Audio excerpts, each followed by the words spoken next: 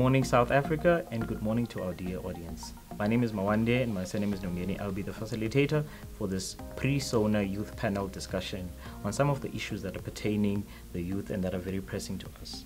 Now, the main idea and the purpose of the session is to try and elevate the youth's voice. We're trying to concentrate and give attention on youth-based data so that we can attempt to fill the information gap that exists between the youth and our government and our corporate. And what we want to do in overall is to contribute to a youth enabling environment. Now, on my far left, I am joined by Ms. Lerato Mate, and then on my left, I am joined by Mr. Johan Koza, and then on my near right, I have Onale Namhlongo, and then on my far right, I have Sisanda April. So, for the purpose of the discussion of today, we will be focusing on the youth more primarily, because as it stands in our current statistics of South Africa, with the 58.8 million people plus and counting, we have the elderly at 9%. We have the adults at 27.1%, we have children at 28.8%, and the majority of our population stands at 35.1%. So it goes without saying that the South Africans should be more youth-focused, and we should be given platforms to engage with people. Now we have our areas of focus being on education, gender-based violence, unemployment, and the fourth industrial revolution. And just to give a background overview before we start on our discussion on education, we will be looking at what has been happening on the statistics, where it is submitted that approximately 3.3 million of our young people aged from 15 to 24 were not in employment, were not in education, and were not in training in the previous year. So I would like Ms. Lerato Mate to just tell us, where are our young people in the space? In the space, our young people are just lost in a way. I feel like government is trying to meet our young people halfway. We just have to work with government in order to achieve that goal. So it's achievable. Actually, it's achievable, but we just have to work with government. We just have to meet government halfway in order for us to achieve that goal. Thank you. Mr. Sander, we understand that according to the stats, the young children are not in education and they are not in training as well. But we do have primary phase, we do have intermediate phase, senior phase, and higher education and training. So how is a 15-year-old reaching to a 24-year-old not in all of these academic spaces? I think that our education system needs a lot of change. Our education system needs to be flexible. We cannot only box children into one box, thinking that everyone is going to be in academia. Not everyone is going to be in academia. We need an education system that's going to allow children to pursue who they are. We need an education system that's not going to want to mold children into certain beings. We need to understand that skills are needed, and they need to start from foundation phase. You know, there are a lot of scarce skills that we are struggling with in the country right now, and it all boils down to our education system. So if we can then make our education system flexible in order to be able to produce different kinds of children who will fill different kinds of fields, because now it is so rigid that it's only focused on theory, and we forget that not every child is going to do well with theory, because we have children who are gifted in certain areas, and our education system needs to be strong enough to place these children where they are best at. And I feel like right now, currently, that's where our education is not doing so well.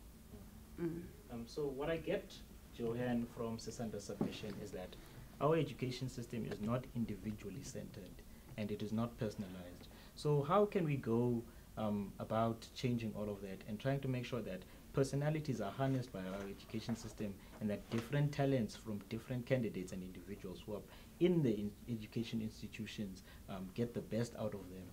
Yeah, like Sanda said, that the one basket approach is not working for us. We need to have a program where it can able to empower skills. Children from the early as primary or preschool level, they must be able to be identified based on the skills, empowered based on the skills. Now we're using a one basket approach that all of us must be there in the system until you reach out of matric. When out of matric is when now you must able to decide that either you can run or you can swim. Then when you decide that you can swim, find that you can't able to make it, then must shift it to running. And find that on the running is not your own expertise again. Then now must shift to something else. So those gap that young people they are not in is because the system is pressurizing us to focus on physics and maths. Find that my expertise is not there in physics and maths. They must able to push to make sure that it allow young people to empower their own skills where they are. Because if you can able to decide while you are still in the primary level in terms of base of the skills, it's easy to elevate faster and able to exceed in all because you are expert in that field. But now if we are forced to do something that we are not expected to eat, it's difficult to adapt. So I think the system must able to allow it, because checking at Zimbabwe, Zimbabwe is one of the strongest in terms of education, or the best in Africa in terms of education. Most of those in Zimbabwe, when they are moving out of matric, before they're being certified in any institutions, they can able to do their own work in terms of skills. Whenever now they migrate to any country, they can do any work. But as when you are out of matric, that means it's the end of the road for you, unless you go to tertiary to be certified for something. Yes. So what Mr. Johan Analena is talking about is career uncertainty, that people spend a lot of time in the education system, and when they're going post-matric, they find out that they're really not certain about what they want to do. So we have foreign exchange programs as an example, so that we can try and analyze and scan what's happening around the world, and then we can just bring those people back and then add to our skills. We want to diversify our education system, and we want to have not only just quality but quantity of curriculums that we can offer. So do you feel like the foreign exchange program is the best route for us to understand what's happening out there and how we can implement trying to have a diverse curriculum? Well, Mawande, the foreign exchange program could be a way for us to expose our youth to new ideas and show them how the world is working apart from South Africa. Now, the problem is access to information. Not everybody has the resources to go on the internet and actually find out about these foreign exchange programs and how you can apply for them. So what we need to do actually is we need to run campaigns whereby we go to every school, each and every school in South Africa, and interest these learners in these programs. Let them even know from a primary level that when you get to high school, these are the options that you might have. You don't have to do your high school in South Africa, try to get approved to go into the foreign exchange program and see if you can go and explore other options out there. Thank you. Well, in respect to everything that we have submitted, I think there's one problem that we haven't tackled with, and that's the issue of funding. Yes, we do get to primary, we do get to high school, we do get to post-matric, but can you tell us what's wrong with the funding? Because there have been persistent protests in South Africa regarding the youth and funding. I understand that South Africans, out of the goodness of their hearts, they do help out people in terms of crowdfunding when people are really asking for money, and South Africans do give out help. But what's wrong there? Can you just take us through that, Ms. Lerato? There is funding, first thing, but what's wrong is you find that a student maybe enrolls and maybe he or she wants to study to be a doctor, and you find out she is not really that passionate about being a doctor. So I feel like sometimes government funds people that are not really sure about what they really want to do. So I think young people should be really sure about what is it that I want to do. What is it that I'm passionate about? So let's focus on passion more than I want to please my parents. I want to do this because my parents said I should do this. Thank you. Yeah. So overall, what we've discussed in education is that career uncertainty is brought about by having an education system that is not individual and personal based, that we need a talent based approach into education so that people can understand what they want to do into the near future. And Ms. Lerato has said that career uncertainty also costs us as costs taxpayers, and it also costs and delays a lot of time.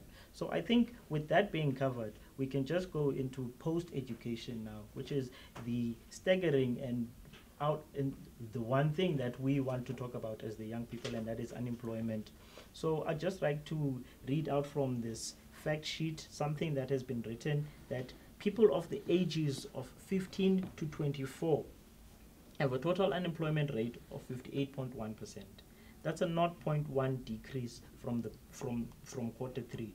And then the total unemployment rate stands at 35.6% from the people aged 25 to 34, and that's a 0.5 decrease. We do understand that these are very, very small numbers, but how can the government leverage on the decrease, and how can we just make sure that we maintain this trend that we're starting, Mr. Sanda? On unemployment, I think it's the small things that make a big difference.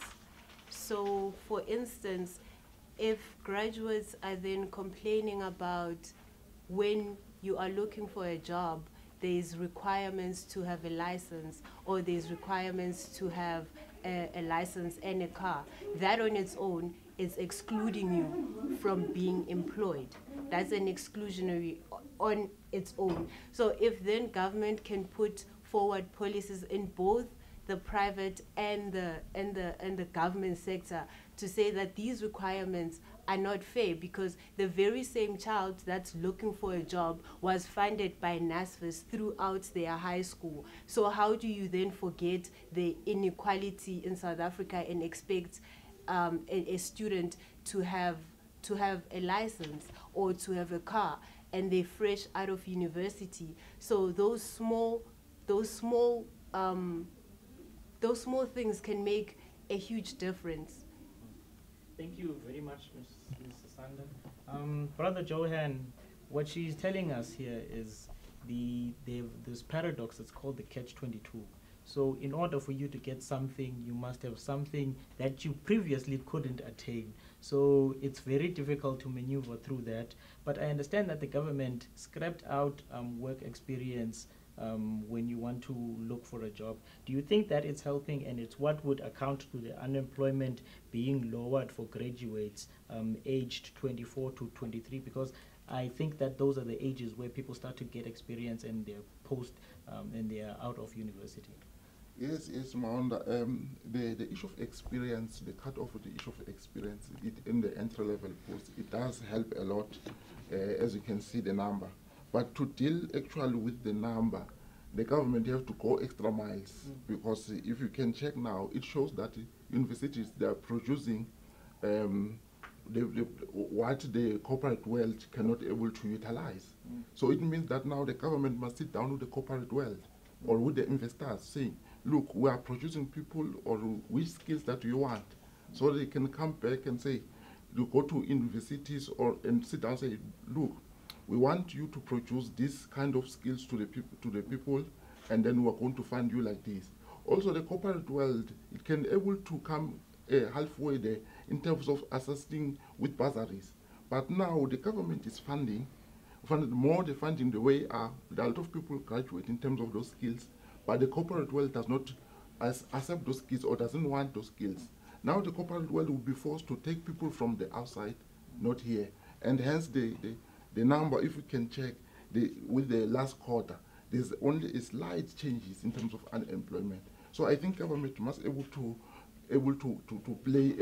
close this gap between the corporate world and also the higher education, so that they can able to know what the corporate world actually skills or expertise they want, so they can able to universities produce what the corporate world, because now there's a huge gap between the two, and then I think it can able to assist, and it also assist in terms of the funding pool, because the corporate world, when they come in, they will able to subsidize in terms of bursaries. then now not everyone going to be looking at only the NSFAS to boost, but we'll have more crowdfunding and assist even the middle gap on it. Thank you, Mr. Johan. Mr. Johan's submission are very interesting, and we think that they might make a change into the near future. But currently, what we're facing is job insecurity. Not in the sense that we're studying things that are very irrelevant for the labor market, but in the sense that can the labor market that we want to enter into as the young people, can it withstand the economic trivialities that are in the economic space right now? Do you think that most companies are geared up to survive any economic backlash or any economic negative growth? I don't think so, because at the moment, at the rate that we're having graduates come out of university, there are quite a lot. And I think it's actually very bad for us to promise them that they're going to get a job, whereas, like we've said before, they're sitting at home with their degrees. You know, we just need somebody to come and help us start something new. We cannot depend on employment. Let's teach people to be self-employed. Let the corporate world also run some programs, you know, let them help the young people to actually help them in turn. Do you understand what I'm saying? Let them have a place, a platform where they can practice their skills and practice their crafts that they've studied. That way they can actually add to the economic growth. Thank you. So, in this discussion, what I've picked up is that what we are confronted with in terms of unemployment is this catch-22, or the red tape and bottlenecks of youth going into the labor market. And we have highlighted that most of the companies are not economically resilient to ensure that they are sustainable over the long run as the economy doesn't grow, and that there is a curriculum mismatch between what the labor market wants and what our educational curriculum gives to us, and that causes a lot of job insecurity for us. But going into one of the other aspects that we as the youth wanted to touch on was the highly emphasized and highly talked about fourth industrial revolution. So in light of the fact that there is no job resilience from what we observe in the markets, do you think that the fourth industrial revolution can take us to what the Agenda 2063 envisions, that we can have an Africa we want? Do we think that, Ms. Lerato, this is the instrument for change in Africa? Looking at the high unemployment rate, I don't think we are yet ready for the fourth industrial revolution. I think we should first sort out the unemployment rate first, and then that's when we can approach for fourth industrial revolution, because we're gonna lose more jobs. Like, using fourth industrial revolution, it will affect us a lot, because if I create a car that is created by a robot, who's gonna buy that car if someone out there doesn't have a job? So I think we should first deal with the unemployment rate. Let's focus on it, and then when we're done with it, that's when we can approach the fourth industrial revolution. Okay. Yeah. Mr. Sander, there's a fear that robots are going to take over every job that exists with the fourth industrial revolution, and there are hypothetical scenarios that economists have been talking about. For instance, making a tax on robots. So if the robot is going to replace you in your workplace, what people are suggesting that so it should pay its SARS because it's replacing you as well with the tax system. Do you think that that's something workable in the near future? Taxing robots. Taxing robots. How are they going to control taxing robots? So the idea is that according to their work rate, people are also paid according to their work rate. So if the robot works for 7 hours, then that same money that the person was going to be paid in wages should be the same money that the robot is getting, and that's where it's going to be taxed. So do you understand that this hypothetical scenario is just something the economists are playing with out there? I think that's a negative mindset. I think the focus really should be on skilling people, because as Mr. Koza had said, that there's a mismatch between the skills that people have and the economy. it's no secret that the world is getting more technologically advanced, right? As the Minister of Communication from Kenya had said, that even businesses, they put their work online because it is cheaper for them, it is more efficient, and they don't want physical bodies in the building because that means more money, that means rental, and so forth. So I think the problem is setting the mindset on the fact that human body is not going to be needed. That's not possible. All we need to do is to find skills, the rare skills that that's needed to drive the economy, and our mindset should then be on upskilling people. If there's a new system that's coming into the bank, for instance, instead of actually people going there and striking, learn how to use the new system so that you're not replaced by a robot. As technology gets more advanced, we as humans need to also upskill and advance ourselves, because I don't think there's going to be ever a time where humans are not needed on Earth. I understand that. Mr. Koza, so we understand that the fourth industrial revolution is inevitable. It's only a matter of when and a matter of how. So, given that it's coming, so what sectors of society do you think that we should prioritize in implementing the fourth industrial revolution? Look, Mawanda, no? Like Sasanda said, that we need to skill people. But like you said also that it's a revolution. Remember, revolution is not come as an invitation. You don't need an invitee to form part of it. Either you stand, it still hit you, or you fight back. But I think when we skill it also, we must be able to take in mind like what happens, for example, in German. When German, they creating the German machines, the labor were very few.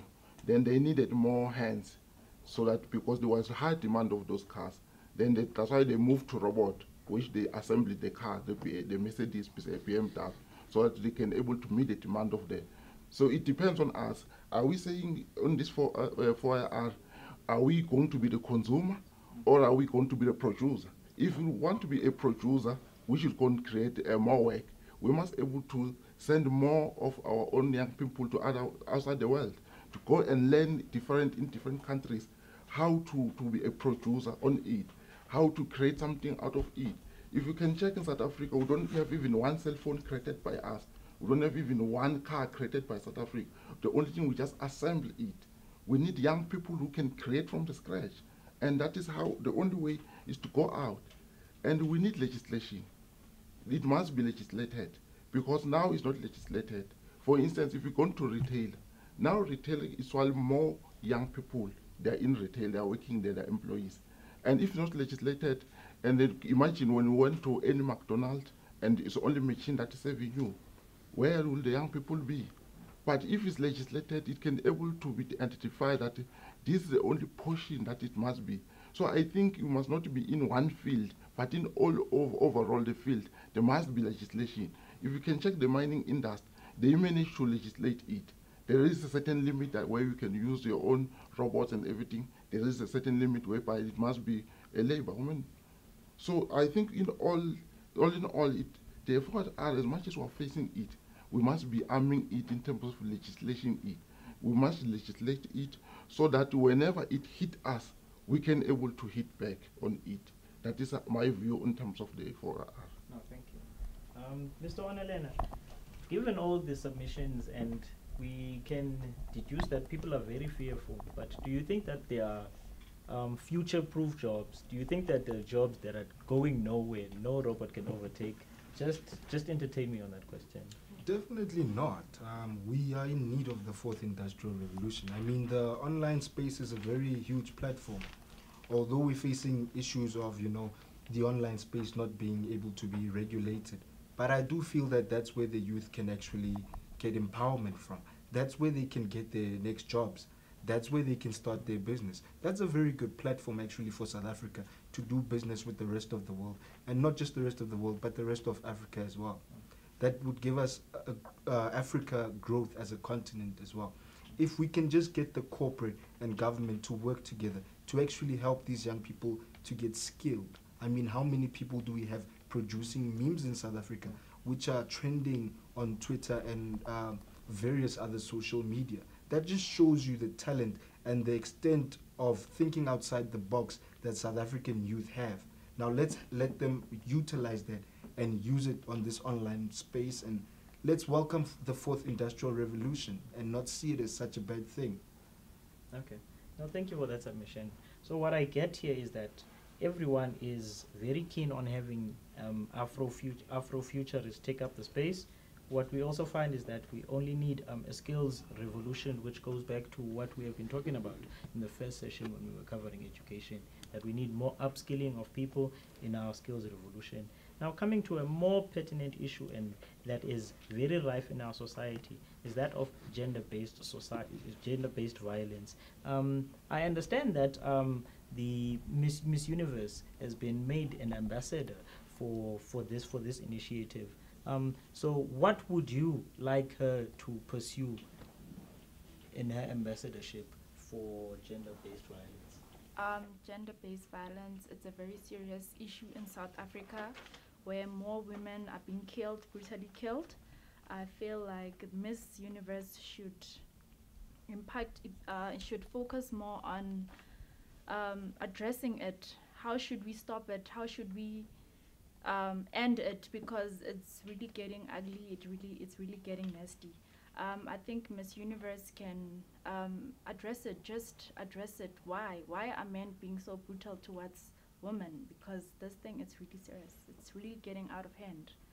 Because I don't feel safe. Even though when I'm walking around, I don't feel safe. I don't know who will attack me behind, molest me. So it's really getting out of hand. It's a serious issue. It's a serious matter where government, communities should work together to stop this. Yeah. Thank you. Mrs. Sander, so I pick up that there is male brutality, and those all feed into toxic masculinity. So is there anything that you would like to say to men in general?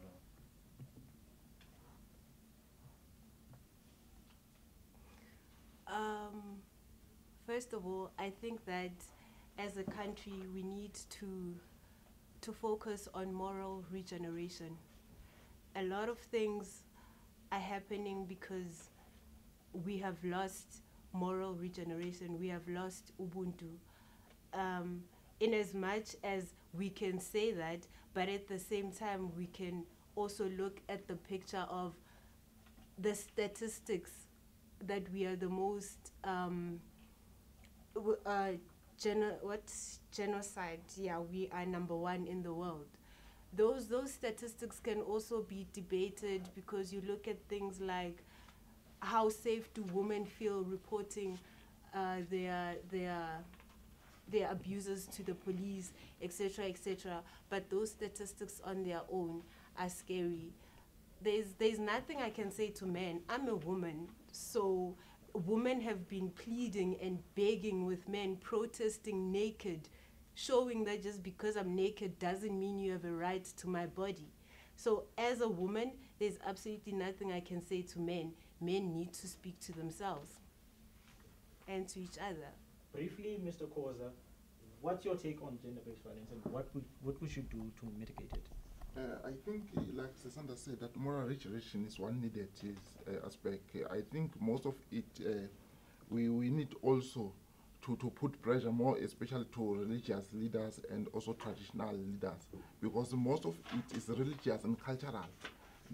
Because the way it is being, the way it's being translated, people they missed the concept as well, because if you can check culturally, they say a man cannot cry, indotaikali.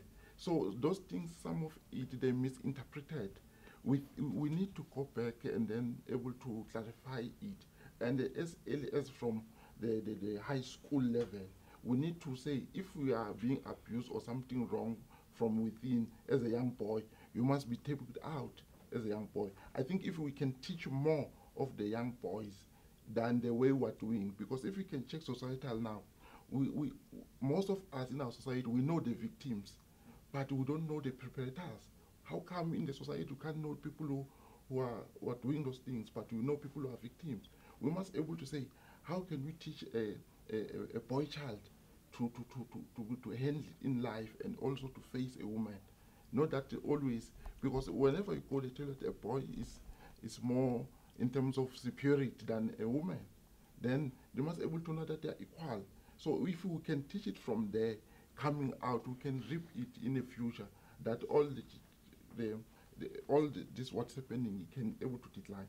But in the currently, religiosity must be in the forefront, including of cultural leaders or traditional leaders, in trying, because everything now they just peg it to government. That government must be the only one who's fighting the GPV.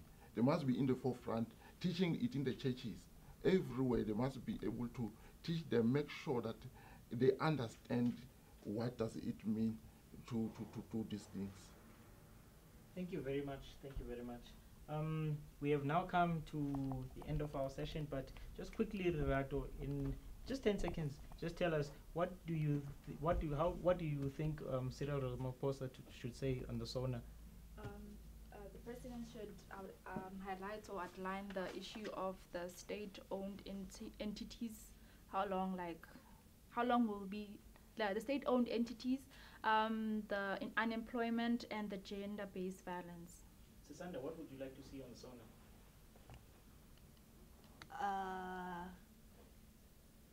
I'd like to see plans of action. Plans of action? Yes. Plans of action. Not just announcements. Not just announcements. And you, Mr. Johan? My take for Sona is that the economy, how we're going to turn around the economy, because if we can check now, it's more worse, and also the SOE, and how can able to, because now most of it in the away state, what is the plan that is on take to change it, and also the educational funding. Most institutions now are in protest. How will you mitigate there and able to close the gap between there? Lastly, the issue of unemployment. I think that one is a serious issue that it can't be left unattached. Honorina? I agree with Mr. Koza. The issue of unemployment, the president needs to really address that matter, and he needs to find a way to engage with the youth into government programs and also just self-employment programs. Lastly, I would also like him to touch on the issue of gender-based violence and femicide, because it's really something that is really dragging our economy down, and we need our citizens to feel safe. We cannot be living in a country where our citizens' lives feel threatened, particularly women and children. Thank you very much. That brings us to the end of our session. I appreciate all the panelist members who were with us today, and I wish that we could have more opportunities to find out what the youth think and what the youth want to see in their country. So thank you very much.